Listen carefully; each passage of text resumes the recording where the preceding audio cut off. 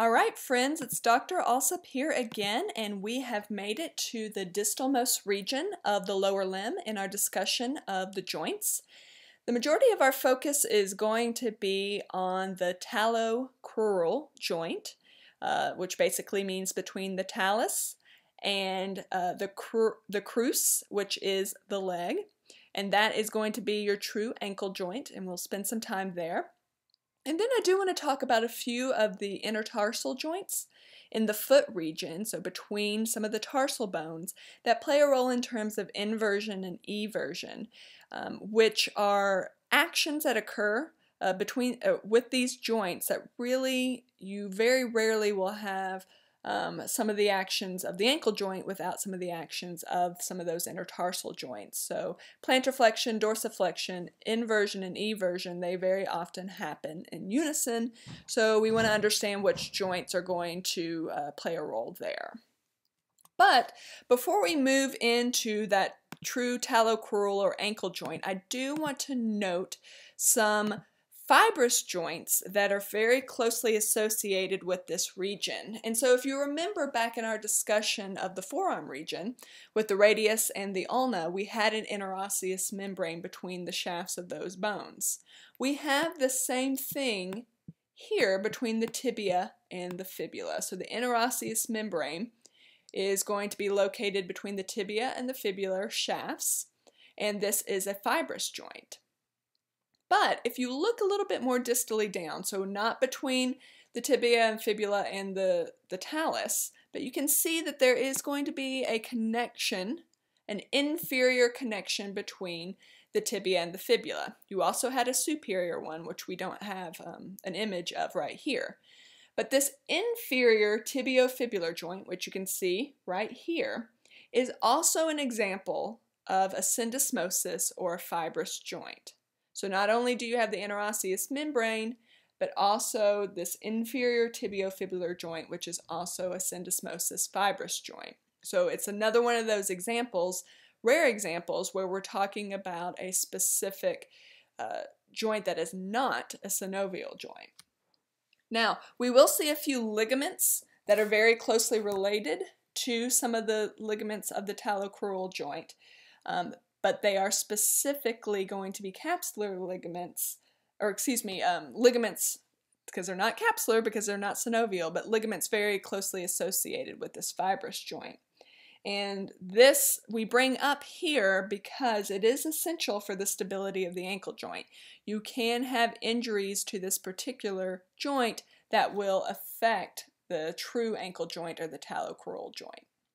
So I wanted to point out one of these rare examples of where you do have some fibrous joints associated with this region in addition to the synovial joints down here. Okay, so let's focus on the true ankle joint or the talocrual joint. Like we said, this is going to be between the distal fibula and the distal tibia, which you can see, this is tibia here. And the talus, which is a little bit more difficult to see in this particular image because it is almost completely occluded by the ligaments in this region that are protecting it. But the talus is going to be right about here-ish, and that is going to be the tarsal portion of the ankle joint. So the talus here. All right, so we know we're looking at a medial view here for a few reasons. First of all, clearly you can see the tibia and you can see the medial malleolus, which is fairly expansive here. The medial malleolus is the distalmost portion of the tibia, and so obviously we're going to be on the medial side. You can also see over here that the medial longitudinal arch, which is the higher of the longitudinal arches, you can see that here as well, so another indication that you're looking at the medial view. Okay. Now, in terms of the ligaments in this region, you are going to have a fairly expansive set of collateral ligaments on the medial side, which are referred to as either the medial, but very often you hear these referred to as the deltoid ligaments. This is a complex of 4 different parts of this ligament that all have an attachment on this medial malleolus here.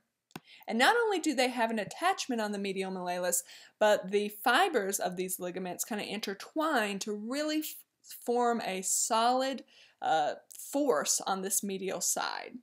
And so these particular ligaments play a role in terms of joint stabilization during eversion. Now, eversion occurs in some of those intertarsal joints, but it is, like we said, very commonly, very rarely do you have actions at the ankle joint without also having actions in the intertarsal joints.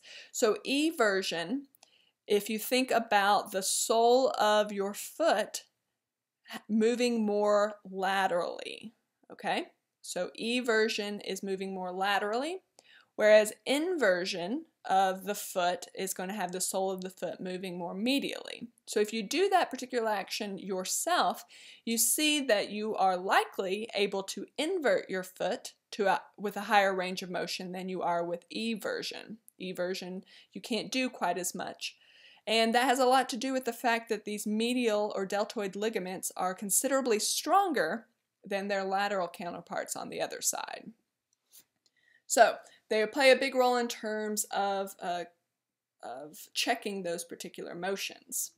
Now, when we're talking about the ankle joint, kind of as an aside, and this is something that comes up in the learning objectives, and not particularly, you're not going to really see these actions on a practical, but just in terms of the terminology plantar flexion and dorsiflexion of the ankle joint, because the ankle joint is a true hinge joint, so flexion extension, but instead of calling it flexion extension, we call it plantar flexion and dorsiflexion. And plantar flexion is going, if you think about pointing your toes down, if you think about a ballerina standing on their toes, that they are plantar flexing. Whereas dorsiflexion is going to have your toes facing up or superiorly, or if you can think about kind of digging your heels in, that's going to be dorsiflexion. So ankle joint's going to be a true hinge joint, and then you're going to have some intertarsal joints that allow for inversion and eversion, and we'll look at those in a second. And we know we're looking at a medial view here. All of these are going to be part of that medial or deltoid ligament, which are considerably stronger than the counterparts on the lateral side. Now we know, let's figure out why we know we're looking at a lateral view here in terms of the ankle. And one of the first things that I note is this fairly thin fibular shaft, which is going to be significantly smaller than what you see over here in terms of the tibia. So we know that fibula is always lateral, so we have this fibula facing more in this view, so we know we're looking at a lateral view. Additionally, you can see the lateral malleolus, which is of the fibula. And that's where a lot of these lateral ligaments are going to, or actually all the lateral ligaments are going to attach for the ankle joint. Now, before we move into those specific lateral ligaments that we can see in this image, I do want to point out one ligament that you can see here in yellow, and this is the anterior tibiofibular. So meaning that it's attaching the tibia and the fibula, so you know it is likely a ligament that's playing a role in that inferior tibiofibular joint. So you can see how closely associated this joint is and these ligaments to the joint, the true ankle joint, which is going to be between the tibia, the fibula, and the talus right here. Okay, so this is going to be playing a role of stability of this particular joint, not the ankle joint, but these lateral ligaments are. And so let's talk about those. So this first one in orange is your ATF ligament, or your anterior talofibular. So this means that this is going to connect the talo, meaning talus, so connecting the talus here, and the fibula, specifically to the lateral malleolus. This, like I said, is often referred to as the ATF ligament. This is your most commonly injured ligament associated with the ankle joint. So this will come up again in various clinical lectures, but this is where you can locate that. From this lateral view, you can also see the calcaneofibular ligament in blue here. So this is that calcaneofibular. It is attaching the calcaneus to the lateral malleolus here as well. And these particular ligaments, and we'll see the third ligament in a moment, these particular ligaments are all going to have an attachment on the lateral malleolus, but they don't interweave as well together. And so these are often referred to as considerably weaker than ligaments than what you have on the medial side or with the deltoid ligaments. Okay, now we're looking at a posterior view here. You can see the calcaneal tendon here, or your Achilles tendon. So calcaneal tendon is the correct anatomical term. You can see the calcaneofibular ligament again. So this is the lateral malleolus right here. And you can see back here the posterior talofibular ligament, which is going to be shaded here in purple. So this is between the talus, which is almost completely occluded from view, and the lateral malleolus as well. So that's part of those lateral ligaments. So if we kind of go back, and I'll come back to this particular ligament in a moment that's shaded in green because it's not part of the ankle joint. But you can see that we have three lateral ligaments, the anterior talofibular, the calcaneofibular, which you can see here in this image as well as the posterior talofibular. So there's three different lateral ligaments, and we do have you know and need to be able to identify the three ligaments. So why would we have you know these three ligaments and not the four parts of the deltoid ligament? Why do you think that could be? Well, two things. It's a lot easier to identify these ligaments than try to tell the four deltoid ligaments apart, but also because these ligaments are more likely to be injured than on the medial side. So that's why we have you identify the three lateral ligaments. Now I said that I would return to this particular ligament that is shaded in green here. This, like I said, is not protecting the true talocrual or ankle joint. This is going to be playing a role in terms of that inferior tibiofibular joint. So this is the posterior tibiofibular, and as its name would suggest, it's going to connect the tibia to the fibula. It is not connecting to the talus, which would be part of that true ankle joint. So part of that inferior tibiofibular joint that we keep bringing up, that is going to be closely associated with the ankle joint, but not the true ankle joint. Okay, like I said, I promised that we would talk about a few joints that are going to play a role in terms of inversion and eversion. Like I said again, the inversion, think about the sole heading medially, sole of the foot, heading medially. Eversion is going to be the sole of the foot heading laterally. And some of those ligaments associated with the ankle joint will help play a role in terms of checking those motions. But what's actually going to allow these motions to occur are some of the intertarsal joints. And the first one we're going to talk about is the subtalar. And what we are specifically going to have you ID is what's referred to as the anatomical subtalar joint. Okay? And this is going to be the articulation or the joint between the talus, which is right here, is always the more superior of your tarsal bones, and the calcaneus. And your calcaneus is your heel bone, and it's the largest of your tarsal bones. So the anatomic subtalar joint is going to be that articulation between these two bones. And like I said, this particular joint will play a role in terms of allowing inversion and eversion to occur. There is what's referred to as a clinical subtalar joint. This particular terminology is used by orthopedic surgeons. This is going to be between this anatomic subtalar joint as well as the talocalcaneonavicular joint. So kind of these two joints and where you have the articulation with the navicular, which you can see right here. We are not going to have you ID that. I want you to focus on the anatomic subtalar and just realize that there is a often referred to clinical subtalar joint, but their actions, the actions that occur at these joints are the same. So functionally, they are very similar in terms of allowing inversion and eversion to happen. But this is that anatomic subtalar joint between the talus and the calcaneus, and that's what we want you to focus on and be able to ID.